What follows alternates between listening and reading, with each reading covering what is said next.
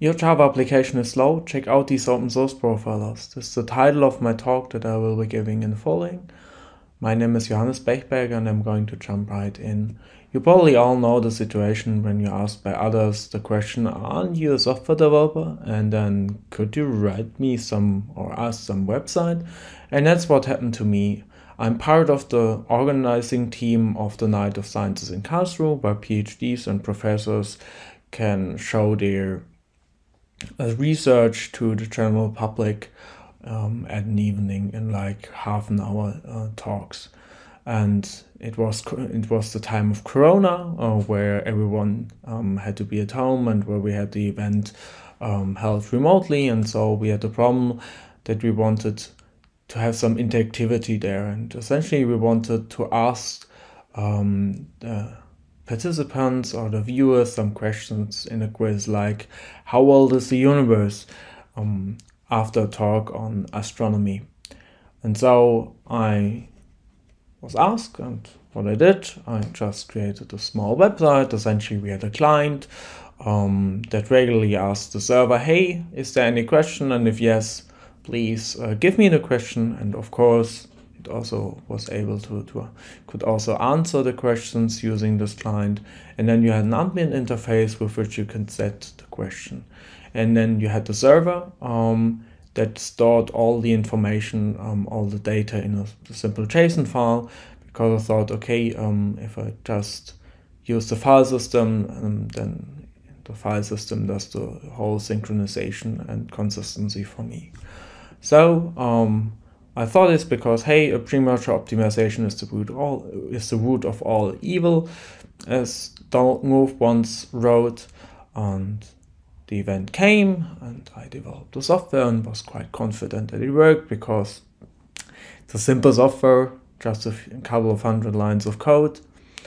And the client asks all the time, every 10 seconds, the server for, hey, is there any questions? So I thought, oh, that's enough margin there. But the event came in the evening and the server was, of course, overwhelmed, as one might expect when I'm giving this example here in this talk. So what was the problem? Problem was that the server just couldn't handle that many connections and that many participants that wanted to participate in the quiz. And now I come back to Donald Knuth's original quote, which was a bit longer. It was originally, we thought forget about small efficiencies, say about 97% of the time. Pre-merger optimization is the root of all evil. He wrote further, yet we should not pass up our opportunities in the critical 3%. A good programmer will not be lulled into complacency by such reasoning. He will be wise to look carefully at the critical code, but only after that code has been identified. And so, we need to identify what went wrong, and profiles to the rescue, they are the tools that you use to see what went wrong and performance-wise. When you talk about profiles to someone who is not from computer science, you typically get like a look like, hey, isn't this something that people in crime shows do? Isn't it something that Sherlock Holmes does, like a profiler solving crime mysteries?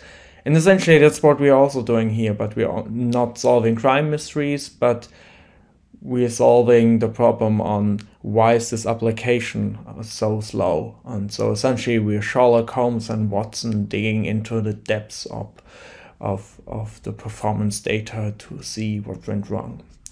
So one of the most common ways to visualize some performance data that you get is a flame graph. So here you see the flame graph building up in the bottom. So here you see that the main function takes all the time because it's the main function, and on the top you see the pseudocode building up of this. This is the simplified pseudocode, but it's essentially what the server is executing. So the main function just calls some initialization code and then calls the server loop. And the server loop takes most of the time of the main function. So the server loop has a wide bar. The width of the bar is proportional to to the amount of time that it takes to execute this function. And then the server loop is just a simple loop that waits for a new request, gets it, and checks whether this is a question request, and then calls the handle question request method, and then handles also some other requests. That's not important here. And you see in the flame graph that the handle question request takes a lot of time. And then what does the handle question request does? It just checks, is there any question enabled, and then it emits the current question. And yeah, that's these methods shouldn't take that much time, but why do they? And the flame graph also gives us this answer, essentially because we're all the time passing JSON. So this is not a bad thing, and we've seen again, to quote Mario Fusco, when you do something stupid, it punches you in your face and it's impossible not to see it. He wrote this a few weeks back. And that's the beauty with Flamecraft. They are quite easy to understand, and you see when you're doing something stupid performance-wise. And if we then rewrite the handle question request, and is current question enabled, and the current question method to use something more sensible, for example, on SQLite database, then the performance of the whole application drastically improves, and we don't have any problems anymore with like 90 to 100 concurrent usage, which is really great, and which makes the application usable again. And so you see, profiling, the technique of profiling should be part of your toolbox, shining light on the performance issues. It should be in the same. It should be in the toolbox like debugging or testing. So when you come over a problem, you can open your toolbox and see what the appropriate tool is. So it's important to know for each of these techniques a few tools that you can readily apply. So who am I to tell you about profiling? I'm Johannes Bechberger. I work at the Submachine team at SAP. The Submachine team works on the OpenJDK and is part of the open source teams at SAP. So I'm specifically working there in the field of open source profilers. So I develop profiler UIs like the one you see, which is based on Firefox Profiler. I work on async-profiler and related tools, and last but not least, I'm also working to get a better profiling API into the OpenJDK. It's currently a JDK enhancement proposal candidate, so wish me luck to it, so I get it in. So who of you use the profiler? This is of course recording, so I chose the results of the JetBrains 2022 developer survey, and in the survey 40% said no, so that's quite a large number, because profiling is really important when you're doing to know and to have in your toolbox when you're developing code, that's especially if the code goes like outside to the outer world. But what is profiling? So this whole talk is on profiling, so we should probably define what I mean with this. And I'm going with the definition of the jargon file, which is that it's a technique to obtain a profile, and the profile is a report on the amounts of time spent in each routine of a program used to find and tune away the hotspots in it, like we did before with our introductory example. But there are of course different profilers. There are essentially two types of profilers. There are instrumenting profilers and sampling profilers.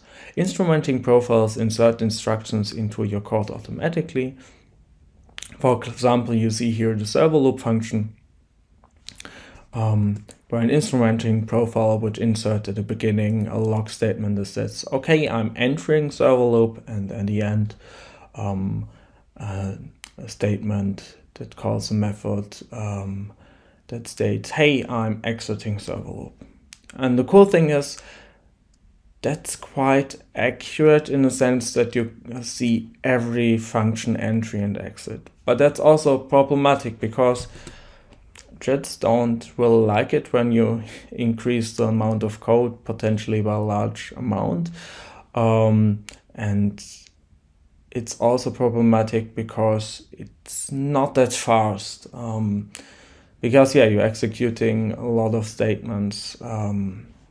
So there's another type, that it's sampling profiles, and they sample. So they don't do anything on every loop entry and exit, but rather they ask the JVM in regular intervals, usually in every 10 to 20 milliseconds, hey, what are you currently executing? So what's your call trace? So see it here, we ask the JVM all times, and then we combine this data. That's of course approximate, so it has its own problems regarding accuracy, but the advantage is that you're seeing really what the JVM is doing, and what your program is doing. And this, and regarding accuracy, that depends on save point. So, but what is a save point? The save point is essentially a point where all threads are in a safe state. So here, every thread checks at regular points in the code. Hey, is there a save point requested? And if yes, please stop. And the thread stops. And so it checks whether a save point is requested, for example, at the beginning of a method, at the end of a method, as we see here, and also at the end of a loop body. Why is this important for profiling? For profiling,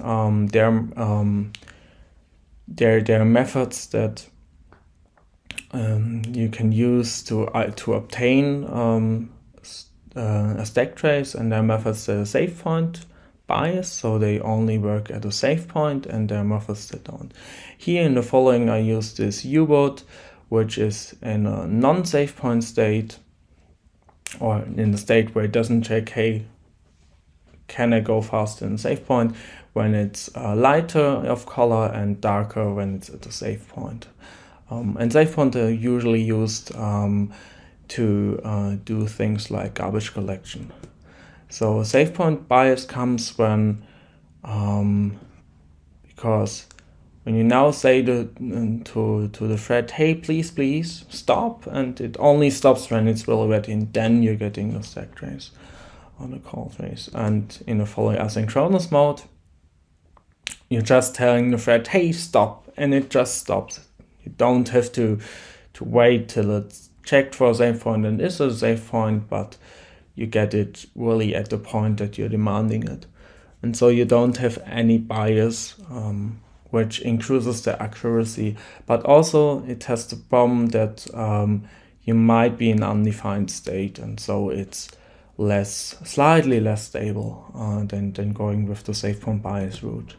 And this and save point bias is especially important with multiple threads, because here we want to essentially only stop one thread, but here we're asking like, please stop when you're ready. So we have to wait till the second thread also is finished, just at a save point. And here, for the asynchronous, we just tell it stop to the thread 1, and the thread 2 goes along. So, but how does then profiling work? We've seen, okay, there's some kind of save point bias, and that we're doing some sampling, but what are we doing at every interval? So we profile first gets all the available threads, then selects a random subset, because sampling all threads isn't usually possible, because when you have a few thousand threads, then you cannot really walk all the threads every 10 milliseconds, because this would take too much time and the performance overhead would be too high.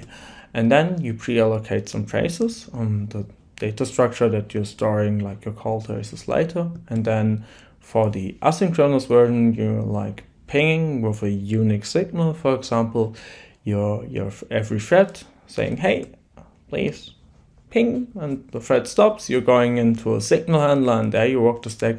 With the synchronous version, you can directly tell the thread, hey, what's your stack trace? And you're doing this with the other threads too.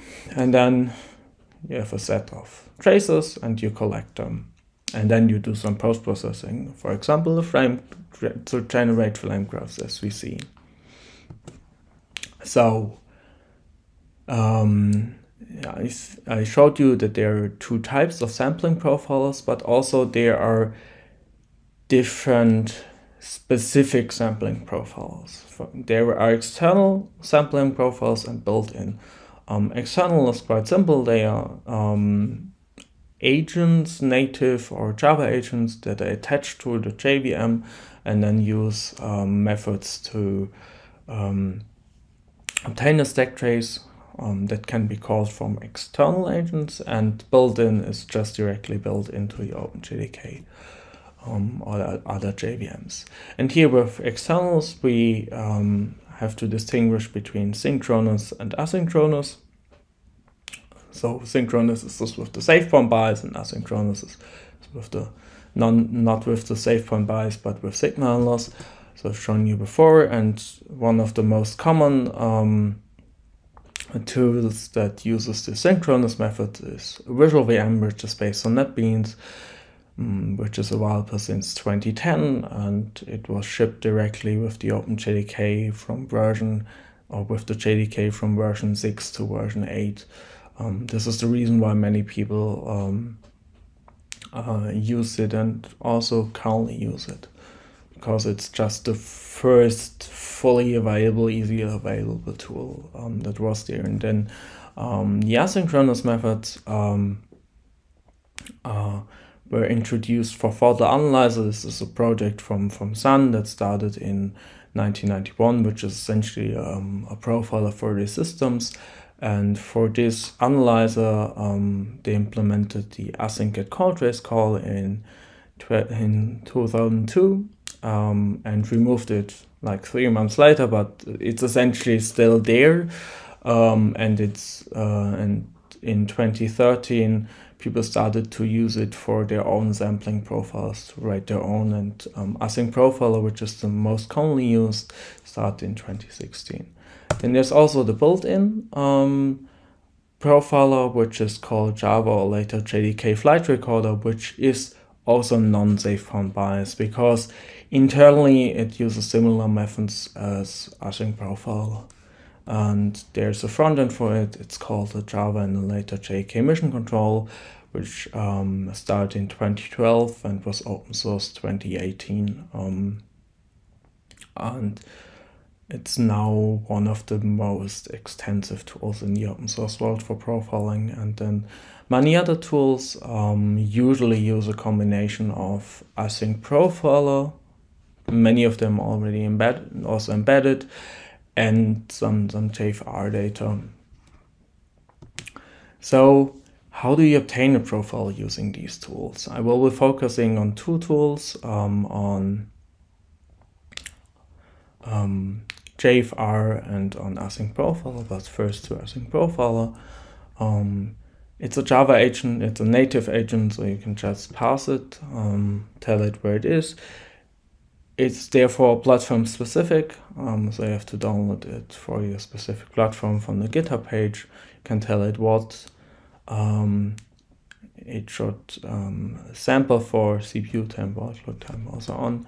And you can tell it that it should export a flame graph, or that it should export a JDK Flight Recorder format, because the JDK Flight Recorder format is one of the most commonly used formats in the Java profiling world. And async-profiler can also obtain, can also combine the results of a parallel JFR run, so it runs JFR on the JVM, and combines then this with its own sample, so you get the best of both worlds. So you get the sampling from async-profiler, which has some minor advantages, and and you get all the events and all the other things from JDK Flight Recorder.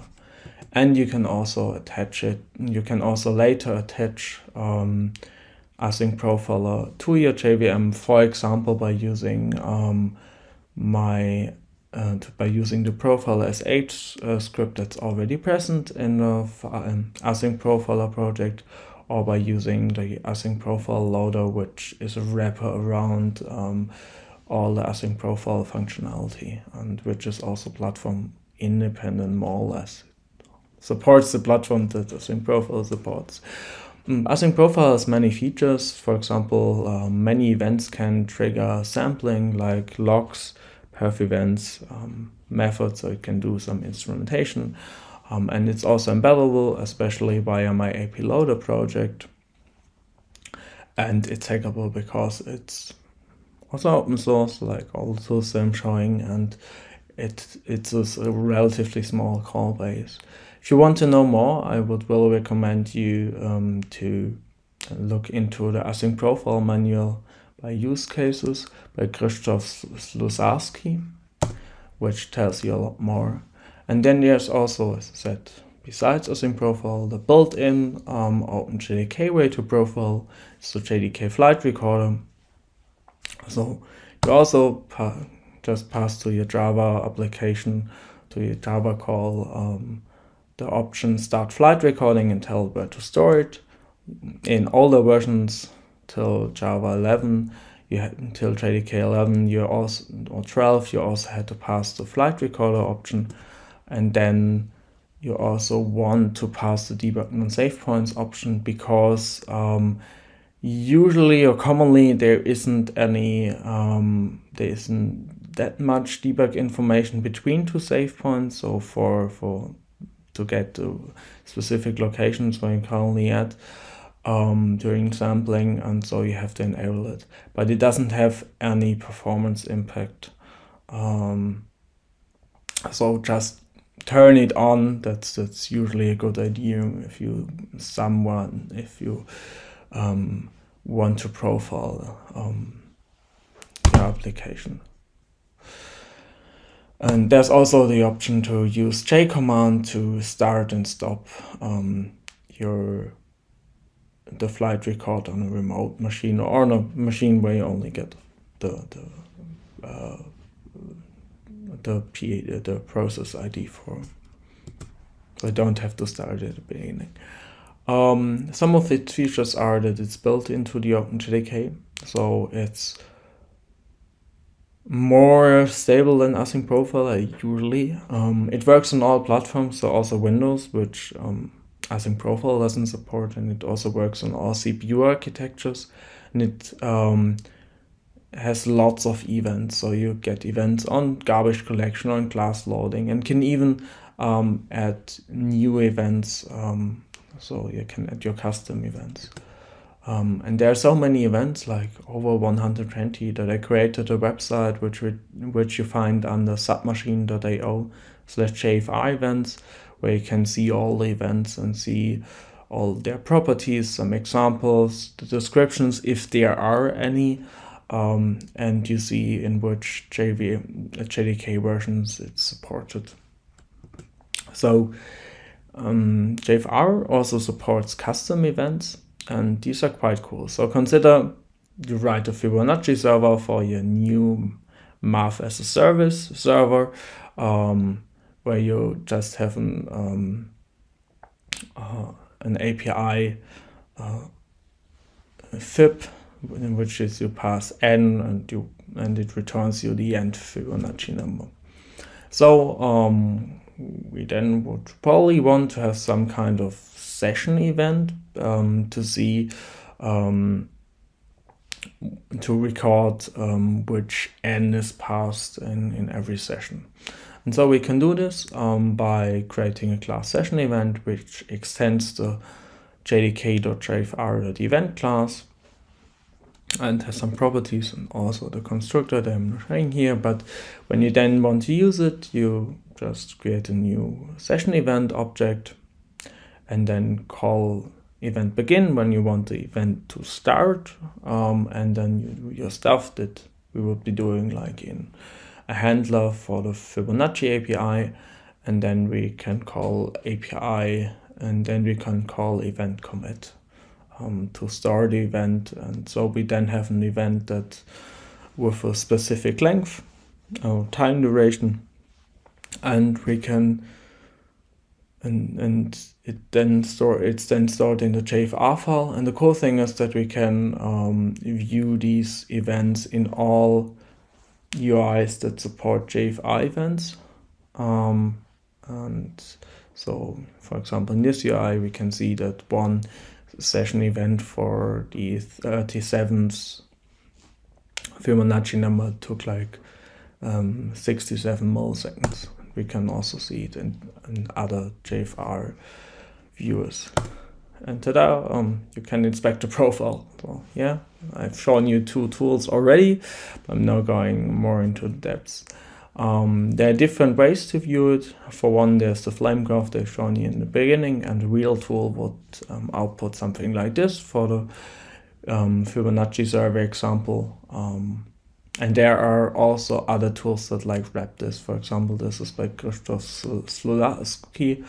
You can go to his GitHub account and see this tool, and also probably linked in the manual by use cases for the async-profiler. And flame graphs are quite simple to use. You don't have that much interactivity, and you don't also have that much ways to configure it, so it's quite simple, but it usually helps quite a lot. And there are also larger tools, and one is called JDK Mission Control, which I've shown you before, which is the UI for JDK Flight Recorder. And when you open it, when you open a file in it, you see some kind of automated analysis, for example, some analysis of the memory consumption. Then you get some method profiling information, some flame graphs, some information on the memory allocations, the garbage on the garbage collection. And I started around a half year ago to write a Java JFR profile plugin for IntelliJ, which is still a prototype, which can be used to view JFR files and to start JFR profiling in your IDE. It's currently only supported for IntelliJ, but I'm hoping to work on a VS Code version 2. It's based on the Firefox profile UI. Some of you might have used it in Firefox to view some profiles there. So you can just install it from the JetBrains Marketplace. Please do. I'm happy for some feedback. You can then, when you have installed it, right-click on any main method on these arrows and say, profile me this with JFR or with async-profiler. And yeah, it runs it as a profile. You can run all run configurations as a profile, and also open arbitrary JFR files. Here you see some timelines, so you see the method tree, the call tree, and when you then click on the method, you can jump back to your IDE, so you have IDE integration, and when you shift double click on a method, you have a source code view below, so you can see where all the samples are. For example, we see then in this example 136 samples contain this fib line on the top of their call trace. Then it also has flame graphs, of course, and you can view all the events directly and get some information on all JFR events. So after seeing how you can inspect all this and how to obtain profiles, you probably also want to know what the impact on your performance is. And the impact of your performance is small enough probably for most settings. So JFR in its most reduced setting, where it's like for monitoring, has an overhead of typically lower than 2%. In a benchmark or an experiment that I did, it was between 0 to 5%. When you turn on the profiling configuration, which obtains more events, but not all, but more, and has a higher and has a smaller sampling interval. You get an overhead between 1 to 8% in my experiment, and typically below 5%. With async-profiler, you're getting overhead typically lower than 2%, and when you turn on JFR async, I found an overhead between 3 to 10%. So when you're combining async-profiler results with JFR and using the JFR sync option of async-profiler, so it should be typically usable for most applications. But take profiles with a grain of salt. Profiles are just applications, also written in some code, and they have the same problems as many applications. They lack sufficient tests in some areas. Also, regression testing is quite hard. So please have this in mind when you're like trusting your profiler. There might be some bugs within. If you find one, please open an issue in a Java bug tracker. This would be really great. So we or I can fix it, because that's what I'm doing in during work. For example, here a bug that I found a few weeks back, which has a really nice and small reproducer. Here you have a main class, and in the main method of the main class, it calls its method test, and the test method calls another method called Java loop, and the Java loop method is just a simple endless loop.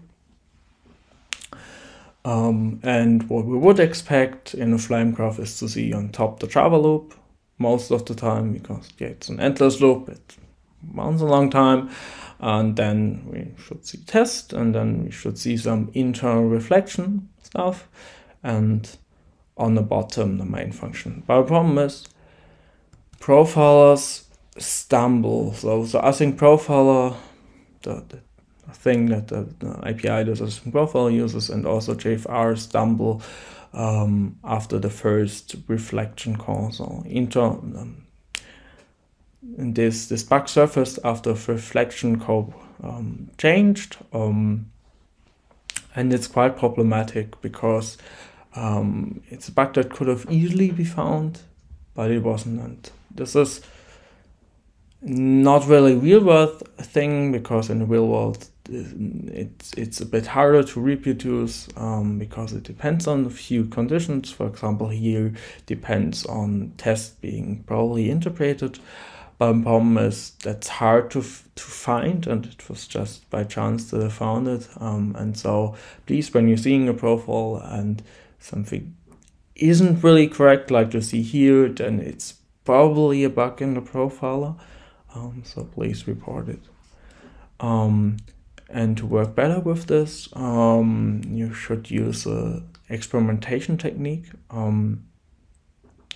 And I borrowed this from like computer science, from the science part of computer science. And I call it a profiling loop. First, when we start profiling, we want to have a mental model. Yes, it could be rough, but we should have at least some idea of the architecture of the program. And also we should know like the large libraries. At least we should know what they are and maybe know a bit on them. So for large libraries that your program or your application uses. Then you use your model to formulate, to create your hypothesis in. So for example, in my introductory example, my hypothesis was, okay, probably the method that the client calls remotely, like this, hey, this API that tells the client, do you have a question and what is it? And that's probably too slow. So that fits probably in my mental model. Is not, I have to update the mental model, so I can formulate the hypothesis in, and then with the hypothesis I go into the evaluation. And the evaluation means to write some test code, to do some profiling, to all this. And then with the evaluation, you can either update your hypothesis, like make it make it more concrete. So for example, in my example, the hypothesis is then that it's slow, that this whole JSON parsing is too slow, and that this is a bad idea, just a new hypothesis. I evaluate, okay, this is the problem, and then might fix it, and then the hypothesis is, okay, now it's working, and then I'm back to evaluation. That tells me, okay, yeah, that's probably working. And also you can use the evaluation to update your mental model. And this also helps you when the profiling has some internal problems, when you might encounter a bug because you still have your mental model and your hypothesis, and when the evaluation isn't valid in your mental model, then either your mental model is incorrect, that's kind of the normal case, or there might also be the cases that your evaluation is just wrong. But then besides, keep in mind the profiles aren't rocket science, as I showed you. So you can even write your own. So you can even write your own basic async profiler clone that's just doing like the simple sampling in like 3 days or 3 afternoons even. If you want to know more, I have a blog series on it called Writing a Profile from Scratch, where I write a profile from scratch. So I think, to go back to the beginning, that profiling is that profiling techniques are good in your toolbox, like debugging and testing, and it is really important to have tools for this, to know some tools, and I will recommend to try out async profile, reading async profile, my nearby use cases, and looking into JMC and JFR. So thanks for being with me, and goodbye.